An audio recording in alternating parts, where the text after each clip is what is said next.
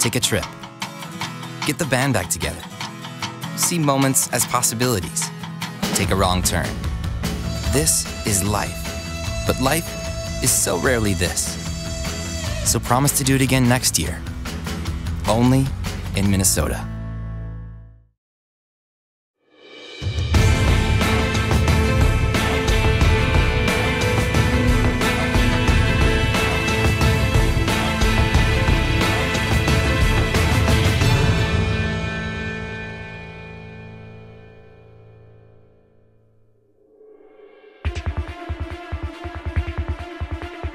The University of Minnesota football team invades the boisterous Big House, ready to make some noise of their own. Minnesota now opens Big Ten play against Michigan and a program that's been under fire.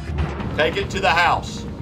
All right, you're in the Big House, take it to the house. We felt like this game was a coming out party for our team as a whole and specifically our defense. Knowing that the rivalry is over 100 years old, it just makes that game so much more intense and makes everybody so much more excited to play in this game. You're playing this field position game, you want to take advantage of it and make a play. Both defenses are made phenomenal plays. Down to 1 on the play clock, the snap is made, the handoff to Smith. He's got room and he's got a touchdown. Michigan, 8 yards, they had a monster gaping hole on the left side. When Michigan scored first, it was like, we gotta go. I mean, they scored first, big deal. Scoreboard doesn't matter. The only time the score matters is the end of the game. We have to go out there and do our part, and we have to put points up.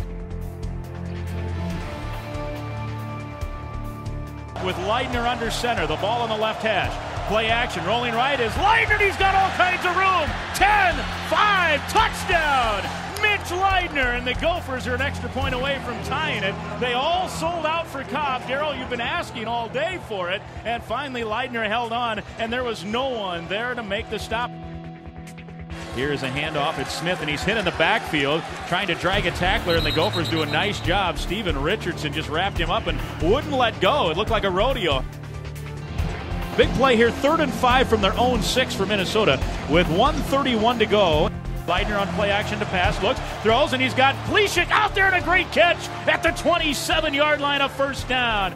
Santos came through with a big field goal before the half, and I mean, although some of the drives didn't sustain as well as we wanted them to, going into halftime 10-7, I mean, it felt like we was up 30-7.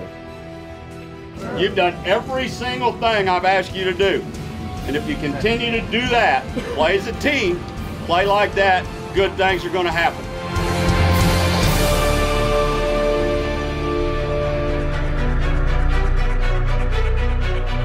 Back to pass, throwing over the middle. KJ May has it. First down at the 25, and he's brought down there. Good strike from Mitch Leidner. Blake Countess in coverage in the stop.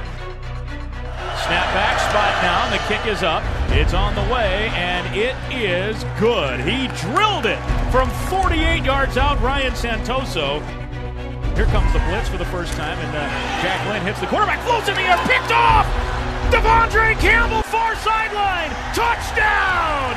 Minnesota Golden Gophers, a pick 6 on a blitz and a tip ball. Turnovers are the fastest way to lose a football game. So, you know, as a defender and as a member of the defense, those are absolutely huge things that have happened in the game. Both Devondre and Damien's fumble recovery, you know, were changed the tide of the game. And the Gophers come out of the stack with it. Let's see who came up with it. Theron Cochran.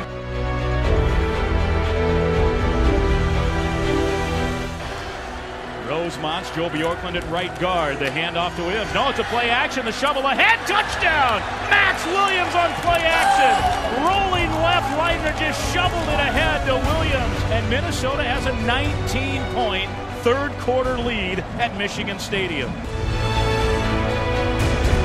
People are filing out of here by the dozens. 27-7. They have lost faith, Garchie. This place is starting to empty. The student section is a third full right now.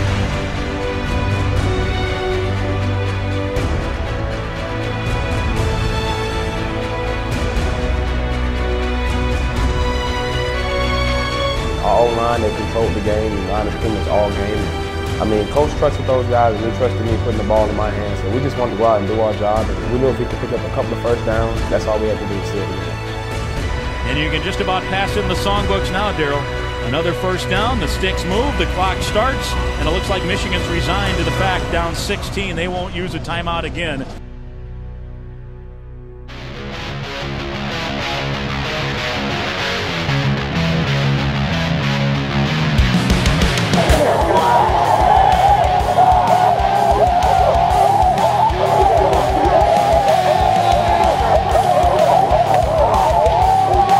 That whole moment when finally the game clock ended and we were all running to the sideline to grab the jug, it was just like, wow, we did it. We got the jug back, we're bringing it home, and it was just like, this moment right here is something that I always want to remember. When you win this game, you know that you just made history, you know, you just become part of a tradition that's been going on for over 100 years on. It's just unreal. Like I said, it's history. We just made history. It was fun bringing that jug over to the Minnesota corner. You know, those fine people who made the trip to Michigan deserve it more than anybody. To be able to celebrate with that trophy and hold a piece of history in their hands. Walk it to the fans! Walk it to the fans! I mean, even when we were up and Michigan was quiet, you could hear those fans on the top cheering for our defense or cheering after we did something. And it's just a great feeling. Playing on the road and you have so many other fans screaming at you. You look up, you see a lot of maroon and gold and they're cheering and they're into the game and you can see them jumping up and down. So, I mean, once we won the jug, we knew it was only right to take it to the corner and they were still fired up, still loud. So it was only right to celebrate that moment with them.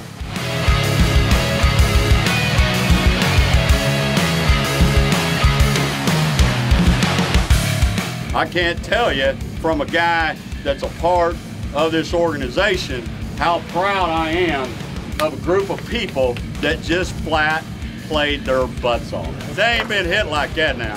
And that right there is Gopher football. The win on the road's important. You need to enjoy it. There is only moments in life that you get. This is a moment. So you enjoy the moment. You enjoy it all. You soak it up. I love you, man. I love you.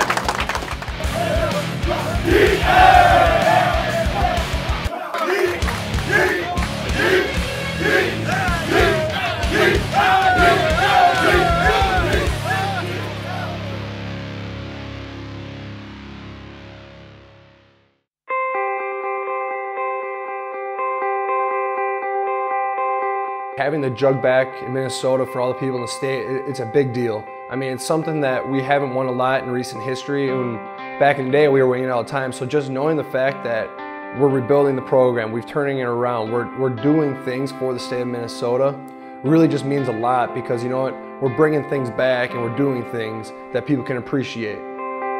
I particularly enjoyed coming home from the buses from the airport and seeing just a sea of people in front of the Gibson-Nagurski complex. That was a special moment because you felt like people cared, you felt supported, and you know, from where this program has been and where it's going, that was something to take note of.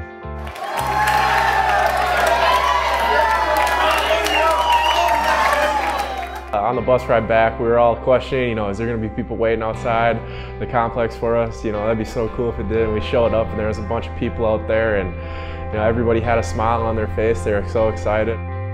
Just seeing those people and the fans outside our complex celebrating us and cheering us on, to know that you have that kind of support and then you have people that's watching that want you to do good, would have to be one of my favorite moments. Just coming back and seeing all the fans outside, it was an amazing experience. Coming back and you see all the people just cheering you on and telling you how great you did as a team and how we just gotta keep it going and keep the momentum going throughout the season. I just love it, man. I just love it. I love it.